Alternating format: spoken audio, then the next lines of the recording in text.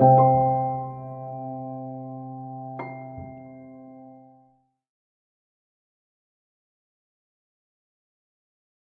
everybody. Good evening, good afternoon, good morning, depending on where you are. My name is Sigrid Quack, and it's my pleasure to welcome you on behalf of SASE and this year's virtual organizers, the KAK Center for Global Cooperation Research, the Institute for Work Skills and Training, and the Deutsches Institut für interdisziplinäre Sozialpolitik, all at the University of Duisberg-Essen. We are extremely pleased that Professor Jane, many know you as Jenny, Mansbridge is with us today as featured speaker to present her thoughts on our democracies, too weak to bear our burdens. Jenny Mansbridge is the Charles F. Adams Professor Emerita of Political Leadership and Democratic Values at the Harvard Kennedy School. In recognition of her outstanding scholarship, Jenny Mansbridge received the International Joanne Skytte Prize in 2018, the foremost award in the field of political science. Jenny has published widely, including several influential books. Just to mention two: Beyond Adversary Democracy, an empirical and normative study of face-to-face democracy, and the prize-winning Why We Lost the ERR, a study of anti-deliberative dynamics in social movements based on organizing for an equal rights amendment to the US Constitution. Among her most cited publications is the article on Should Blacks Represent Blacks and Women Represent Women? A Contingent Yes, Journal of Politics. In 2014, as president of the American Political Science Association, she led a task force that produced a book-length report on negotiating agreement in politics. She is also co-editor of the Oxford Handbook of Deliberative Democracy. Jenny's current work focuses on representation, democratic deliberation, everyday activism, and public understanding of free rider problems. We are very proud of Jenny Mansbridge as SASE Honorary Fellow and past President of SASE, because her work stands out for the ways in which she bridges normative thought and empirical analysis.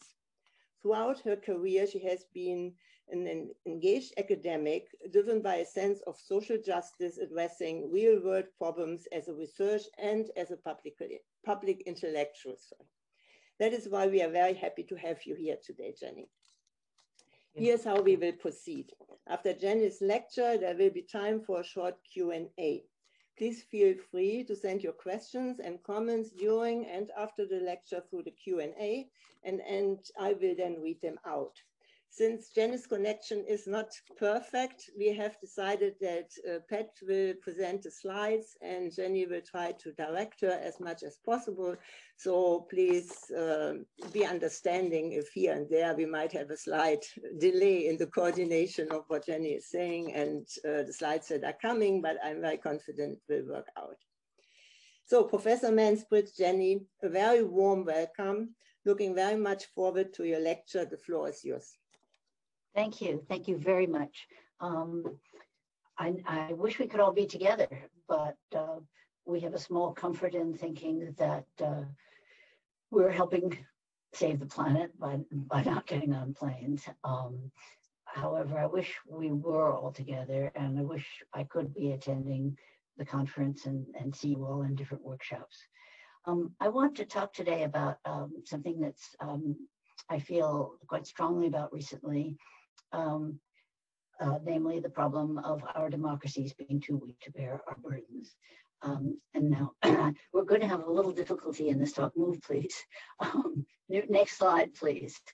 We're going to have a little difficulty in this talk. Next slide, please, because I'm used to just doing my own slides, but because of the bad connection, I have to use, we have to do this verbally, so to speak. I have to tell Patricia at the other end to move a slide. So what I'm going to talk about is, first I'm going to start with what I see as the crisis coming from the fact that we're going to need more and more what I call free use goods, leading to a free rider problem. And then because 18th century democracy is not enough, throwing out three ideas. Next slide, please. Then the crisis, the free rider problem, more slides, need for free use goods, more slides. And so a free use good is something that once produced, anyone can use for free, such as toll-free roads. Next slide, please. Law and order. Next slide, yeah, and a stable climate. See, some of those were old-fashioned. This is the thing, that if you can use a toll-free road for free, why should you pay? If you can breathe clean air for free, why should you pay? So that's the free rider problem. Next slide, please. So that logic, of course, was discovered in the middle of the last century. Next slide. And so I want to do how some of you, who've heard me talk, might have gone through this exercise before because I love it. So we're going to do a little free rider exercise just to give you a sense of what the structure is. So I'm going to endow you. Yes, that's right. That's good. Go to the next slide, please. I'm going to endow you with 100 euros. And you can give me either 0 or 100, nothing in between. Just that's for simplicity. And I'm going to be a doubling machine. I'm going to double everything that I get and give it back to everybody equally. No effort for you at all. You walk in, you give your $100, it gets doubled, you walk out with $200. Except, next slide, please.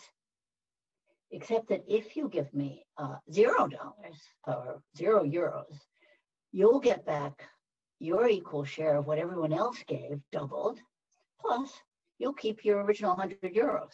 So you'll walk out 100 euros richer than everyone who stupidly gave in their 100 euros. You'll get everything that they get back, plus you'll keep your 100 euros. So you'll be much better off. Next slide, please. So you can see that it pays you to give 0.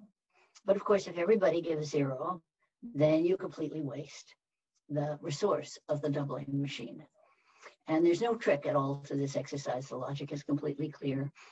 It's just a logic that the human beings didn't understand until the middle of the last century. Next slide. So this is the poll. I say, oh my gosh, this is another, sorry. This should be a poll. Somehow a different, can somebody, so in the poll that we're going to have, yes, you can either give 0 or 100. And it says dollars here, should be euros. I'm sorry. There was a little bit of a slip and right before this talk, we discovered that I couldn't use the slides that I was planning to use. So anyway, what will you give? 0 euros or 100 euros? Decide now and make your choice and give. 0, you only give 0 euros or 100 euros. Nothing in between. Just so that we can understand the logic really easily. Tell me when I'm looking forward to seeing what percentage gives and what percentage does not give. Pat, do we have results? Yeah, I do. Yeah. Not everyone has voted, so I'll put it up. That's all right. Show the results of those who did vote.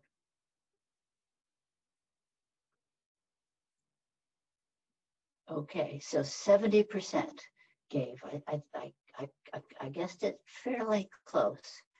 Let's close that and let's go on to the next slide, please.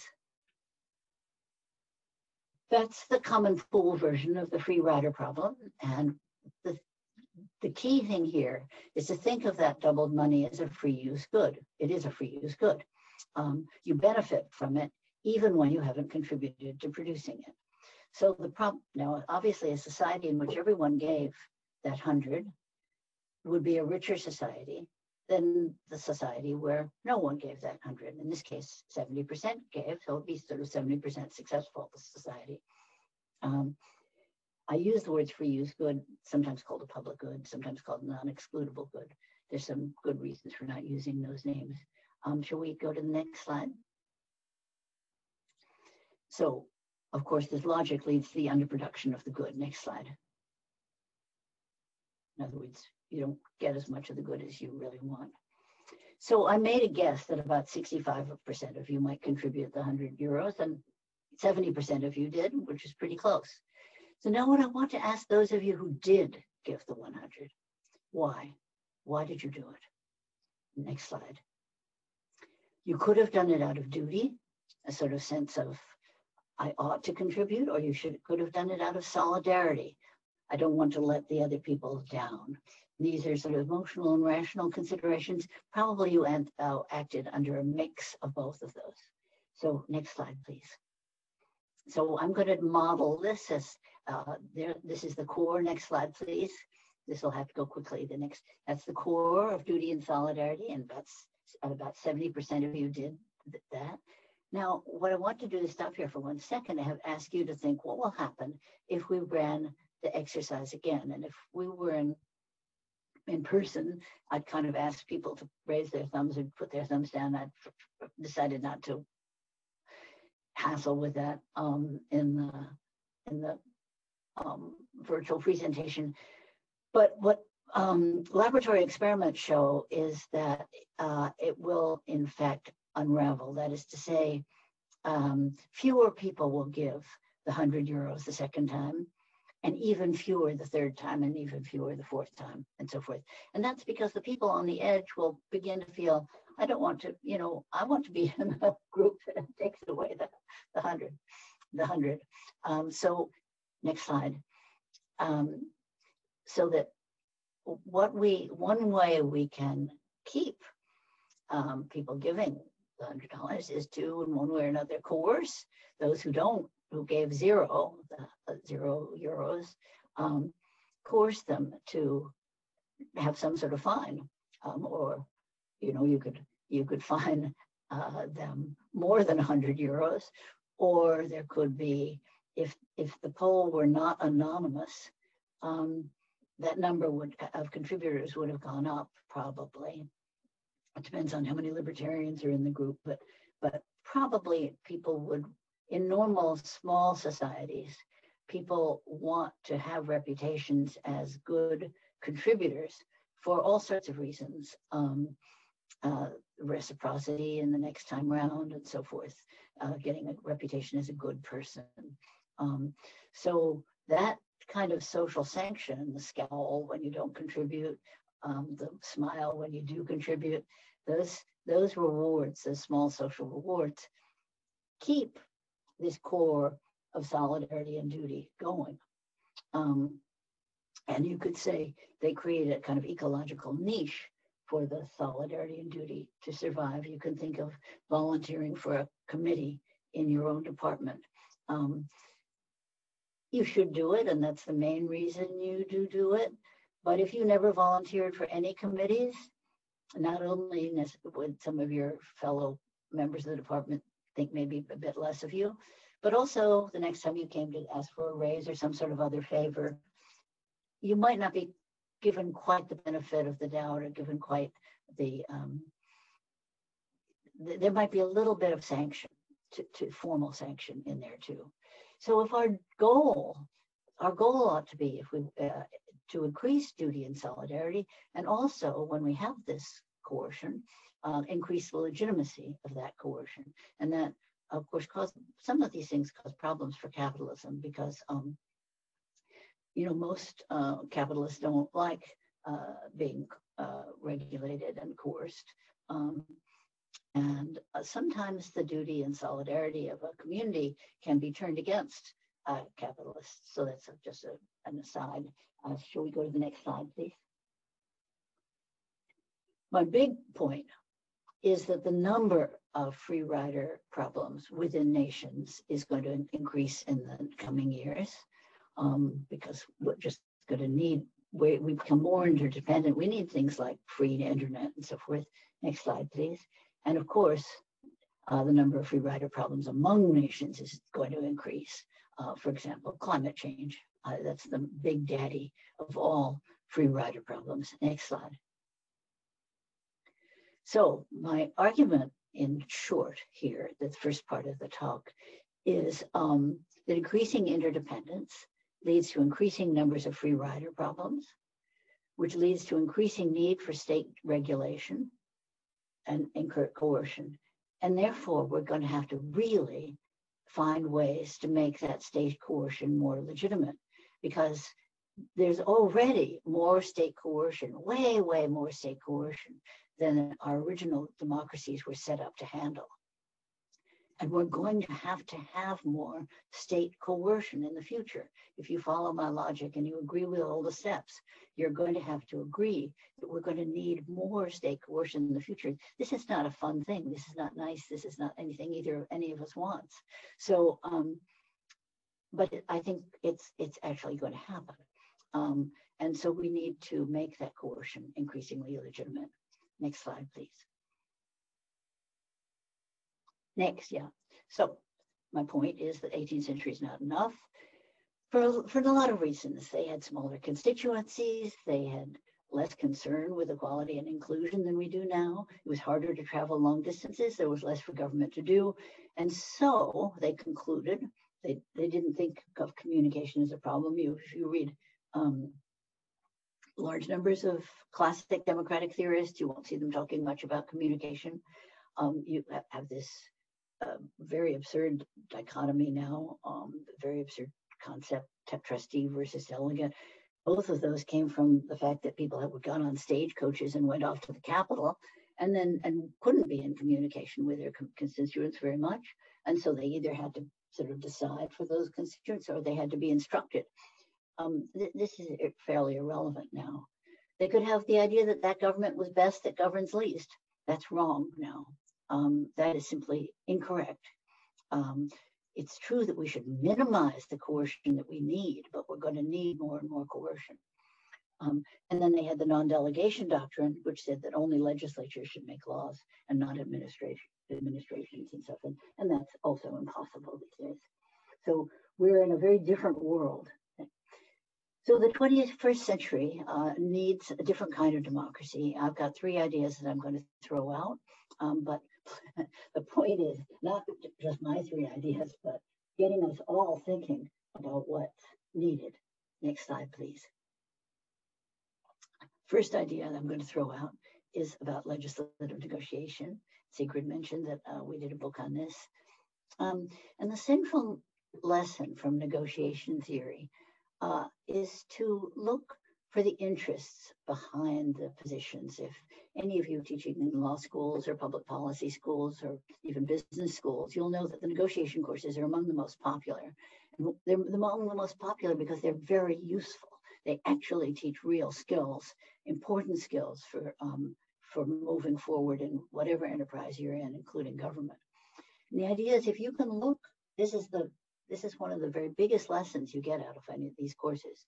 And the idea is that if you can look, if you can find what people want underneath, their larger needs, their deeper needs, you can sometimes meet those needs at lower cost from what they are asking for.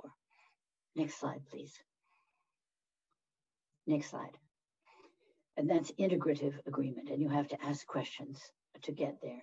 And Mary Parker Follett invented this concept, or discovered this concept, discovered this logic in 1925.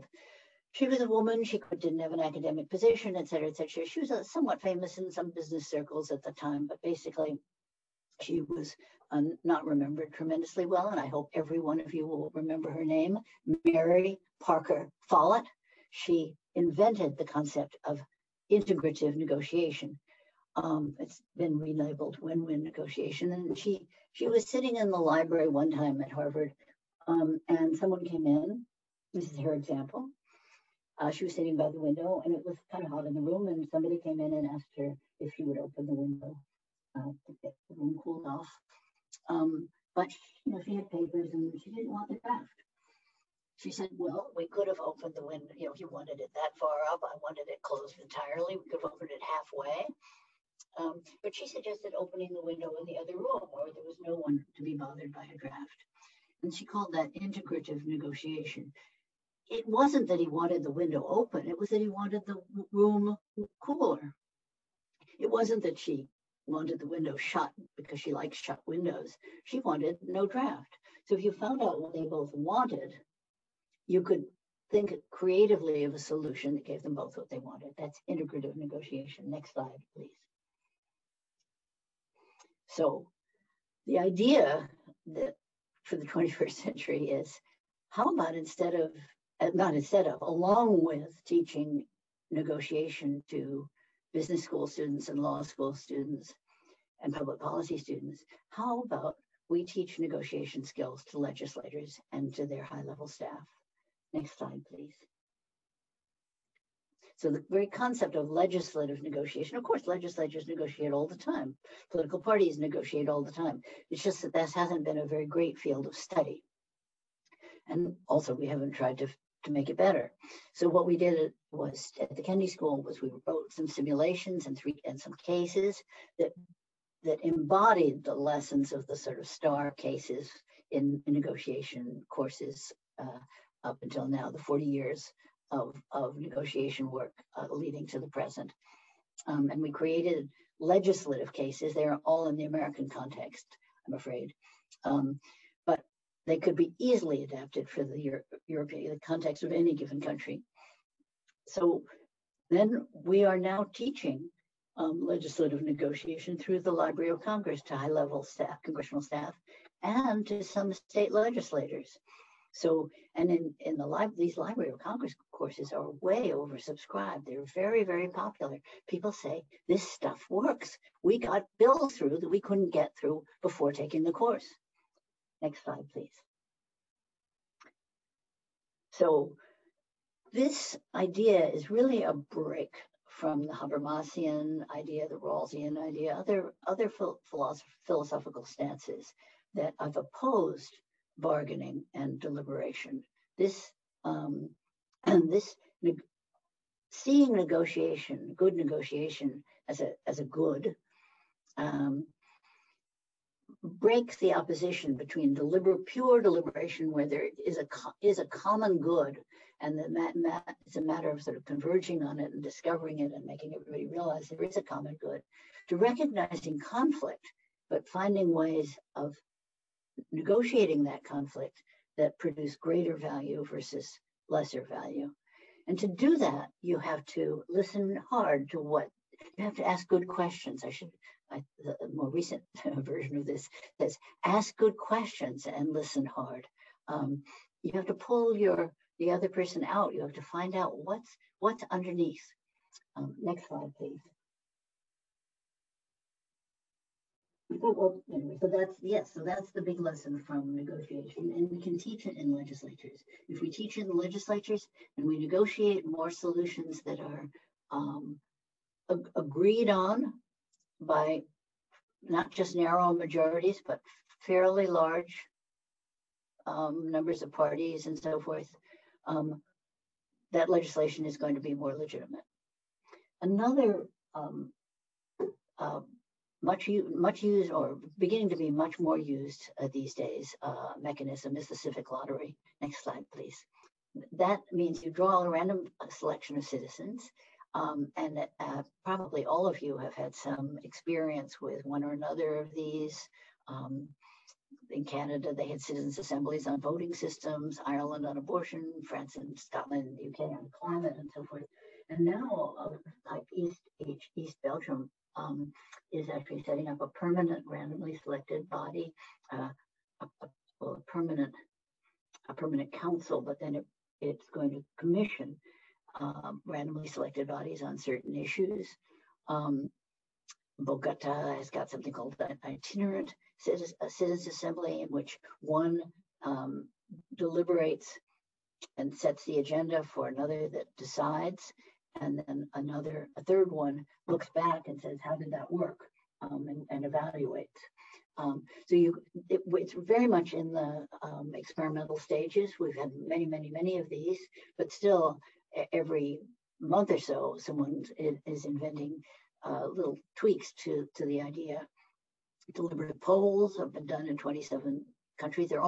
These are almost all advisory, but for example, in East Belgium, it's advisory, but if the if the legislature does not accept it, they are bound by the law that set up these assemblies, they are bound to give a public justification for why not.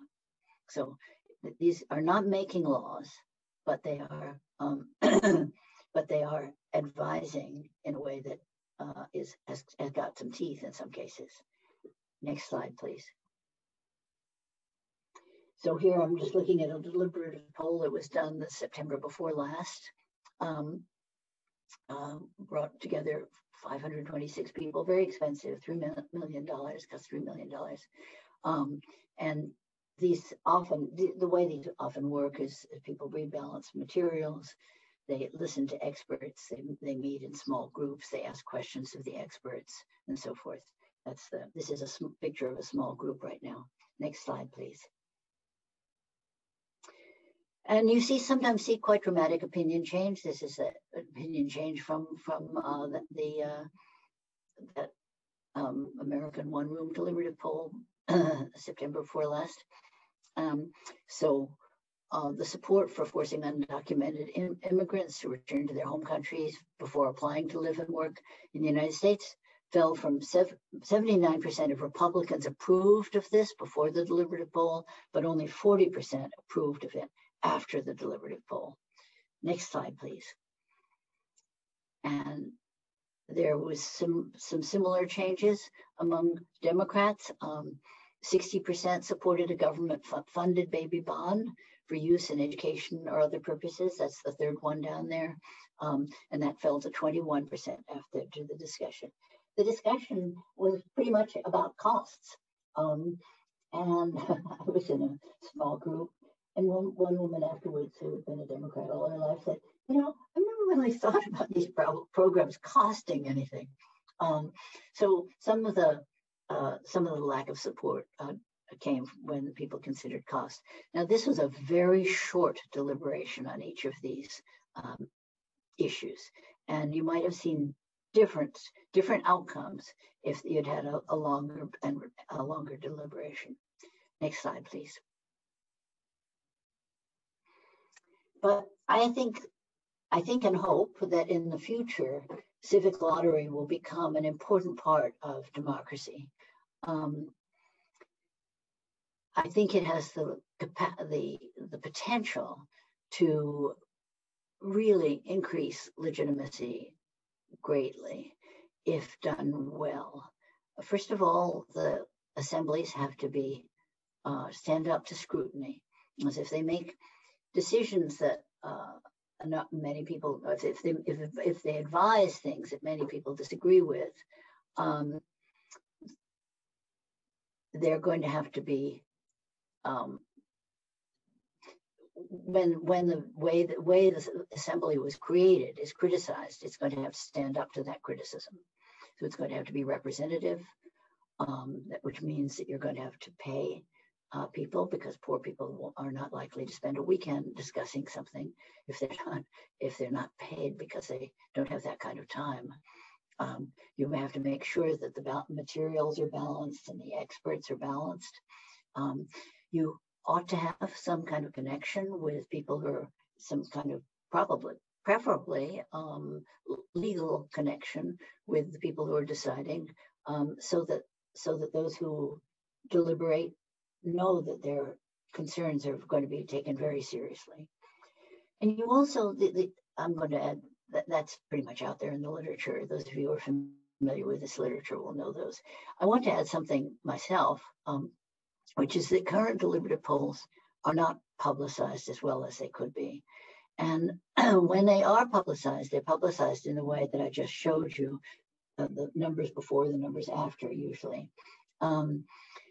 I think it would be very good to have a system in which you could interview people who've been through these processes, particularly people who've changed their minds, and that would be very easy to do.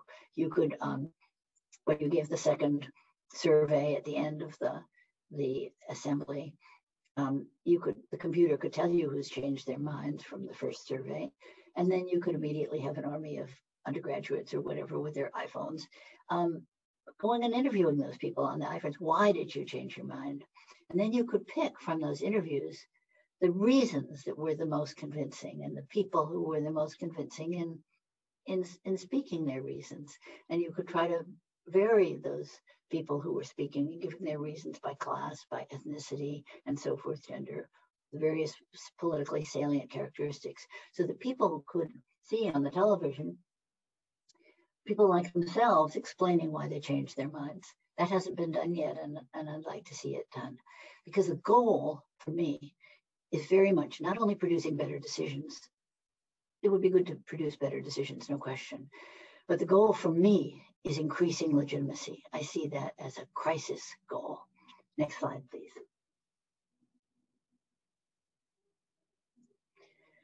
So the next, the final thing that I want to throw out here is the idea that we might have as an ideal, and this is in the realm of ideals, but also in the realm of the practice that tries to live up to those ideals, something I call recursive representation, which means a relationship of representatives with their constituents that is mutually responsive, that is iterative, that's recursive in the sense that I say something just not like this is a one-way talk, but if we were together, I'd say something, you'd say, maybe I disagree, or yes, you're right, or whatever it might be. If you said, yes, you're right, that would encourage me to say something else. And but if you disagreed, then I'd consider that, and I'd come back, and we'd have a conversation. It would be dialogic. It would be recursive. Now, in the past, you couldn't even imagine representatives having that kind of relationship with their constituents, electoral representatives.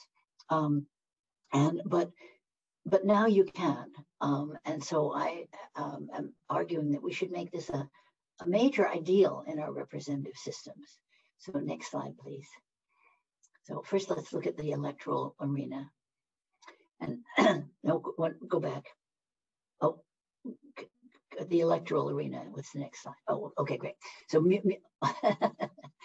so what I meant by recursive is this business of listening, questioning, responding. Next slide. Sorry about this business of my not being able to control. Okay,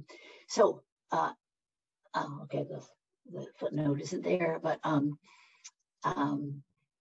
Michael Neblo and his colleagues in a book called Democracy with the People, Representation with the People, Politics with the People, Politics with the People, did not just one, but many experiments in which they created what they call deliberative town halls, which are on the internet. And you bring together on the internet 175 randomly selected constituents. And they had great random selection. The only people they overrepresented were the unemployed and people with children under 12 in the home. And if you think of that for a second, you can realize, well, those are the people who have time and access to a laptop, sort of, and can spend an hour interacting with their elected representative with very little cost, with lower cost. But those aren't the worst people in the world to have overrepresented, the unemployed and people with children under 12 in the home. But you can fix any problems, and you can somewhat fix any problems with underrepresentation by using a stratified sample, going deeper into the randomized group until you get the appropriate proportions of the politically relevant groups that you're interested in. So after this kind of session, constituents learn a lot about the topic. These topics were big topics: immigration, terrorism, not tiny topics. They learn, they feel empowered. The representatives also, this particular piece of the research is ongoing, seem to learn and seem to use what they've learned to inform their policies. If those two things are true, continue to be true, that the representatives and the constituents learn and they have this interaction, this could be highly legitimating. In the US, a representative, in the US, this is the nationals, these are national representatives, so they have huge constituencies. But nevertheless, if they give 2 sessions a week, 2 hours a week, of course, if they give it 52 weeks a year, wouldn't do it at Christmas, et cetera, but after 6 years, they can engage a quarter of their constituents. Now, if you had that as a general phenomenon, this was happening all the time, You could expect this to happen to you once or twice in your lifetime. Certainly your friends would have it happening to them, spouses, et cetera, et cetera. You'd be talking about it. The people who went through this experience talked to 1.5 other people about it. People would be talking about it. Schools would teach students how to handle this situation. It could become could allow representatives to understand much more deeply the concerns of a broad range of their constituents and allow constituents rightly to feel heard. Next slide, please. Next slide. So my second point is that it should be throughout the representative system. We could use, we should have recursive representation as an ideal throughout the whole representative system, which means not just the legislature, but the administration and also what Michael Sigrid is called the societal realm, namely the NGOs, the whole panoply of voluntary organizations and NGOs and so forth, unions that we have developed, human beings have developed in the course of the last several centuries. Next slide, please. So the old model was, the voter elected a representative, the representative nominated an administrator, chose an administrator, the administrator coerced the citizen. And it was legitimate because each of those little arrows, it was legitimate when each of those little arrows was in fact legit. In other words, the voting process was egalitarian, the elected representatives chose administrators on appropriate grounds, there wasn't any money under the table, the administrators coerced the citizens in the appropriate legal ways. And that was the normative criterion for how that representative relationship should work. Now in the next slide, now in the recursive model, we add another ideal, which is that there should be this recursivity. Next slide, please. So we want to have recursivity throughout legislatures, policy-making level administrations, the street level. Next slide, please. So, next slide. So, citizens would have this relationship, and this is important. Administrators would have administrators would have this relationship. How do we do that? What about the civic lottery? The civic lottery was part, in a way, of the recursivity that Michael Neblo and his colleagues had. So the randomized group of citizens who were talking with their representatives, because representatives usually get to talk with the activists. Activists are often middle class or professional skills of speaking, but they also are the ones who care the most by definition. And the ones who care the most by definition don't always see the perspectives of those who don't care as much. They don't necessarily represent all the perspectives, but if you get a randomized selection, talking with administrators, for example, Texas put in a whole, Texas has more windmills, more wind power than any other state. Well, it's larger, but I mean per population than any other state in the union. And that's because the Texas Utilities Commissioner commissioned a deliberative poll and asked several of them and asked citizens a random selection, would they be willing to pay a bit more on their utility bills in order to build these windmills? And they said yes. And that legitimated the decision to build all those windmills much more than if the administrator just sort of collected a bunch of experts and decided that this was best for everybody. Next slide, please. Now on the street level, you also can, please go back one.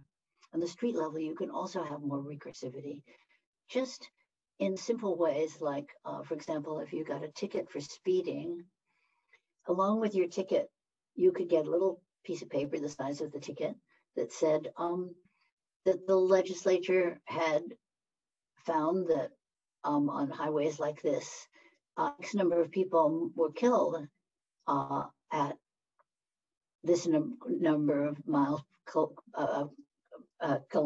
speed per kilometer, and at a higher speed, more people were killed, and they had decided that, you know, it was better not to kill so many people, and that's the reason. And if you had a comment, please comment here and send it into this address. And that somebody would actually read those comments and actually respond and would try to work that into whatever legislation was coming next. Now, this is a very demanding ideal, and I didn't mention in passing, but flashed on the screen in passing, that this is an aspirational ideal, like all democratic ideals. The ideal of equal power in democracy is an aspirational ideal. You never get absolutely equal power for each citizen. You never get absolutely equal opportunity. We never have absolute freedom, et cetera, et cetera. So these are ideals that you want to aim toward, all other things considered. But I'm putting the ideal on the table, that recursivity ought to be something. How do we build in genuine recursivity? How do we build in genuine mutuality in communication? Next slide, please.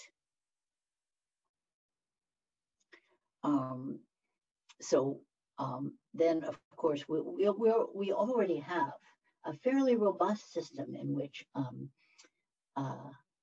elected representatives and administrators talk with societal representatives, members of unions, and often negotiate with them and often come up with laws, co-determination in various, but that's a very formal situation. But the EU, for example, consults widely with stakeholders.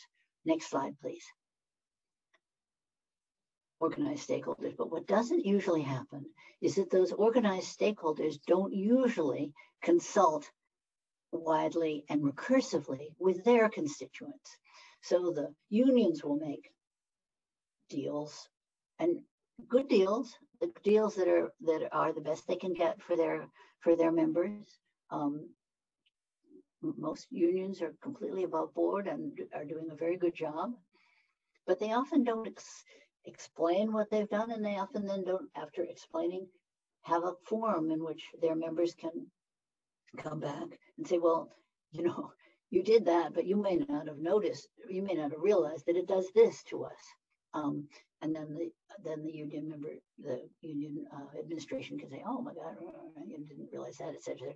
So recursivity is not part usually of the way that many NGOs are organized, and especially not recursivity with random selections of the people they claim to represent. They may have recursivity with a few activists, but they don't necessarily have recursivity with a broad selection of those they not just claim to represent, but actually are representing in the current processes. And next slide, please. Just checking the time. Okay, great. We're about to come to an end. And if you were to have that, you could even have recursivity between the constituents of these, let's say, union members and other citizens, explaining to other citizens why XYZ, why the union did XYZ, and why they think it's good for the larger society, and having the other citizens say, no, not actually. And then somehow or other feeding that back. This is the ideal. This is what I call an aspirational ideal, to giving a new name to Kant's regulative ideal. An aspirational ideal, something that your obligation is not to reach, but your obligation is to strive for, all things, other things considered. Next slide. So there it is, you know, lots and lots of recursivity, and obviously an aspirational ideal. We don't expect to achieve anything like that, but we can try harder. Next slide. So that's it. Those are the three ideas that I have. Next slide. And any ideas you have are desperately important right now for helping bolster legitimacy. For example, Gutenberg, Hertie have got wonderful institutes on corruption, but there's not enough attention to corruption among people like us. And it's a key cause of lack of legitimacy. And we all also need to work on getting citizens to listen to one another. But any ideas that will help bolster the legitimacy of current democracies, that's your job. Next slide, please. And then we'll come to the end. That's it, folks. So free use goods lead to free rider problems. Let's go to the whole thing. And it would lead to increasing duty and solidarity. You need to increase state coercion. And you need to increase the legitimacy of that state coercion. So next slide after this, please. This is just the summary. Next slide. So that's it. That's the big takeaway. Whenever we need more free use goods, we're going to probably need more government coercion. It's a hard pill to swallow, but I think it's true. So we've got to make that coercion more legitimate than the 18th century allows us to make it. And your job, my job for the few remaining years of my life, but mostly your job is to figure out, how do we do this? Next slide, and then we're over. So that's it. We need to think our way out of this. And thank you very much. So I hope we'll have some questions for the going forward. Thank you very much, Jenny. And I think it worked reasonably well under the conditions. Very good. No, it did. It was great. I was very, thank you, Patricia. Thank you. Thank you, Patricia. So we have a couple of questions coming in, and I would read them out from the Q&A. Before I do that, let me say, I think that your lecture is also very salient and relevant, in the COVID pandemic time, because I mean, you could make a link towards saying, governments have been in a position to coerce their citizens even more, to impose certain lockdowns on them and so on. And as these became longer and not just exceptional situations, they of course raise also questions about the legitimacy of these actions, right? So I see there are really important things between your lecture and also the overall theme of our conference. So we have about, I would say, 10 minutes left, and I will, without further ado, start to read out the questions in the Q&A. And I have also seen one question in the chat, and if others would like to send in questions, please do so using the Q&A. So if you click on the Q&A, I think you can also see them, Jenny. So the first one is from Mark Cassell. There's been a global rise in authoritarianism in the US, Europe, Asia, and the global South. Do the three changes you suggest work in an authoritarian context, or work when the other side embraces illiberal authoritarian values? Please, Jenny. Right. Authoritarians get the need for citizens to be heard. And so you'll see lots of Putin, for example, makes a big show. He has some kind of television show in which people send in requests, and people will say that I have XYZ problems, and he'll order some government official to take care of that problem. And then same with a number of Latin American dictators. They go to some length to produce what Mueller calls a performance of what I would call recursivity. So they get it. They understand. In fact, populism is many forms of populism are based anchored a little bit in a feeling of citizens not being heard and saying I don't feel heard. So would the three changes work in an authoritarian context? The civic lottery will not work in an authoritarian context by and large, because the authorities won't be willing to be bound be bound even a little bit, I think, by what the civic lottery group suggests. A fake version, a version in which the regime had its thumb on the scale, could well be used as a legitimating force in authoritarian contexts. And but we now have enough experience with these groups so that that kind of fakery could probably be pretty well exposed. negotiation can actually work in authoritarian contexts. Dictators and so forth do negotiate to some degree with powerful civil society groups. They don't like to, but if the group, but it's relatively rare, and it's certainly not particularly democratic, and recursivity, civic. So that would be my answer to those, in regard to those three. Good, thank you very much. Then I take the next question from Nancy. Nancy Di Tommaso. I remember reading about the One America experiment, but as I recall, it showed that after the 3 days, the participants seemed to like each other better, but no one changed their minds about candidate preferences or party identification. Hence, there may be some changes in policy preferences, but it's not clear, how that would lead to actual political change. Right. Well, I think that's absolutely right about the American one-room experiment. One of the disappointments for the organizers of that experiment was that it happened that the day that they had planned for the experiment, which took, a year's worth of planning to get 526 people in the room, et cetera, turned out to be a major day in one of the primaries. And the candidates decided that they were going to spend their time with the people in the primaries and not with the people in the American one room, so that you didn't get,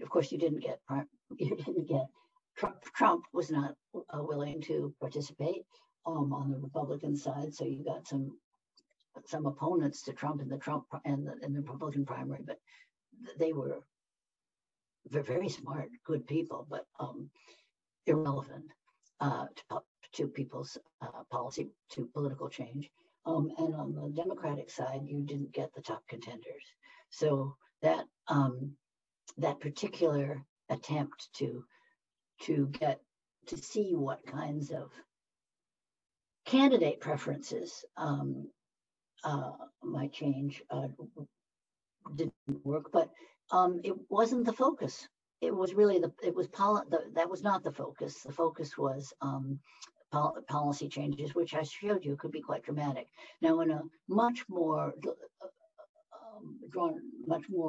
elaborated citizens' assembly, where you took not just large numbers of these topics to see whether people's opinions changed, but a couple of topics and really worked through them and had experts and so forth come in and had questions back and forth with experts about those few topics where you got deeper.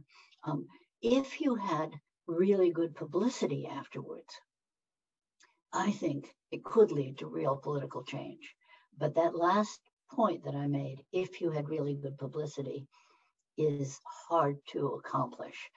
Television wants to follow the most recent murder and so forth.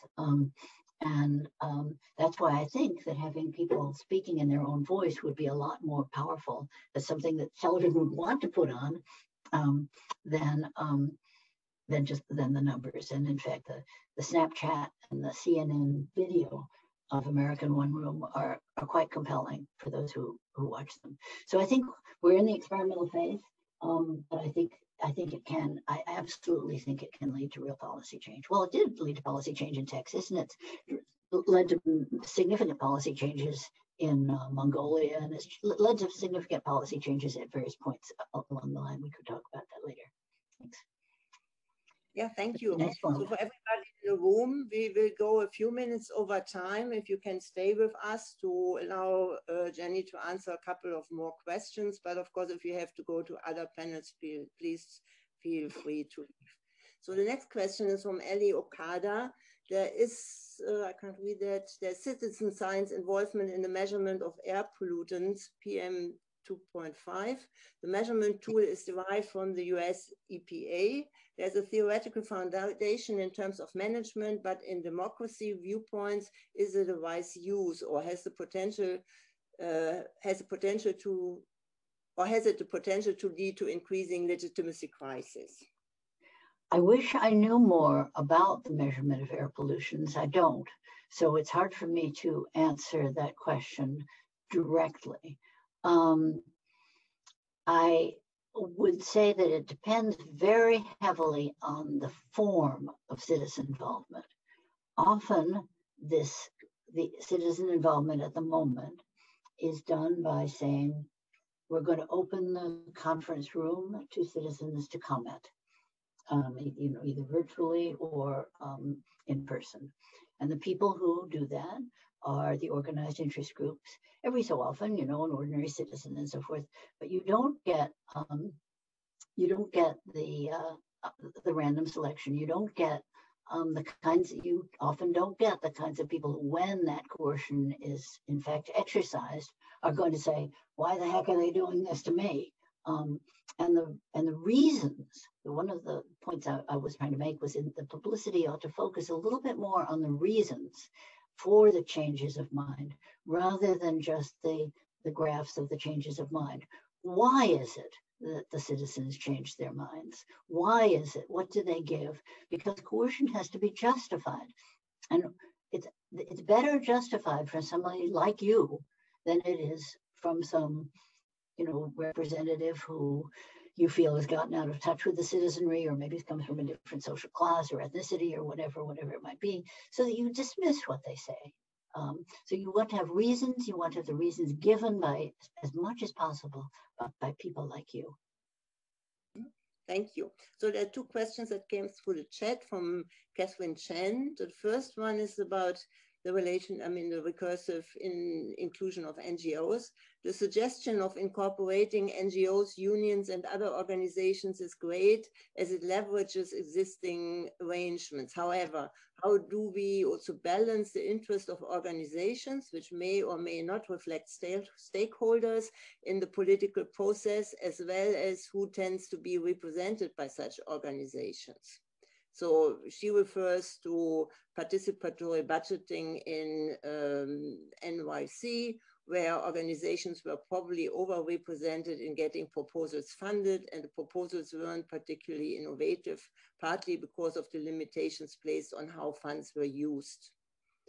No, exactly. I think that's a tremendously important point, and one that many people have made, but that isn't incorporated into representative theory in an absolutely standard way. And I would argue that if we expand our understanding of representation to include administration and to include the societal realm, then a lot of the questions that we've been traditionally asking over the last couple hundred years about the legislature, we're going to start asking about the representative system. And we're going to say, well, actually, how well do these voluntary organizations represent their members? And how well does the constellation of voluntary organizations, NGOs and unions and so forth, represent the citizenry? Those questions, of course, are asked by, but they tend to be asked by people in the field of voluntary organizations. They don't tend to be asked by political theorists. They don't tend to be thought of as a problem by a political scientist who's thinking about representation. What I'm arguing is that we must start thinking systemically. We must start thinking about the way that these societal groups already play a huge role in the representative process, but they're not subject to exactly the kind of scrutiny that you bring up in your question. Mm-hmm. Yeah, and the follow-up question from Catherine was referring to equality generating mechanisms like progressive stacks, how one could integrate that, and then maybe combine, I give it back to you with another question that is raised by Lucy Lehne, and I think we cannot go to all the other questions because we are running a bit of time and people are moving on to other panels. So I would say this is the last one I hand to you and then give you the opportunity to close up, and everybody else would be invited to follow up with questions via email. And also email me. I'm just jane_mansbridge@harvard.edu, so just email me. Yeah, so Lucy Lehne is asking that she agrees that it's very important to ensure that state coercion is going in the right direction. At the same time, there's a great push to liberate even more markets, which in a way go the other way around, how to make it work right. So it's about the balance. Yeah. Well, I don't know, but I do know that the lesson in negotiation is that if you look for the interest behind the positions, you could sometimes come up with solutions that meet more needs, not everybody's needs perfectly, et cetera, but more needs than you would think from the opposing interests at the beginning of the negotiation. And so, well, there's really two questions. One is, how do you ensure that state coercion is going in the right direction? And that's where democracy comes in. But don't forget, we, the people, make mistakes too. And democracy gives equal power, one person, one vote in theory. It's not it doesn't guarantee that you're going to have, that's why we instituted rights back in the 18th century as constraints on democracy, is because we knew that we collectively don't always make the right decisions, and sometimes we make very, very, very wrong decisions. So I would say you can't make sure that state coercion is going in the right direction, but that democracy well organized in a more deliberative way, is one of the better mechanisms, probably the best mechanism we have for making sure that state coercion is likely to go in the right direction. So that's one part of your question. And the other is this balance. And that's where I would say negotiation is an important tool. Good. So thank you very much. I realize that's the last question. I'd love to, I wish we could keep, I wish this was a more, actual, literally, we were all together. It would be fun. But this has been great, and I really appreciate it. And I do urge anybody who wants to have a recursive conversation to email me, and we'll continue the conversation online. Thank you. Yeah, I would really invite the two attendees whose questions I couldn't ask now to follow up by email. I'm sorry, but I think we have to move to close now because there are parallel panels going on. So a very warm thank you to you, Jenny. I'm very happy that we mastered the technical yes, it worked really better than I feared. That we really could focus on the very important content of your lecture. Thank you very much for speaking, giving the lecture, and for the discussion. And thank you everybody for attending and participating in the discussion. Have a good evening, good day, wherever you are. Bye-bye.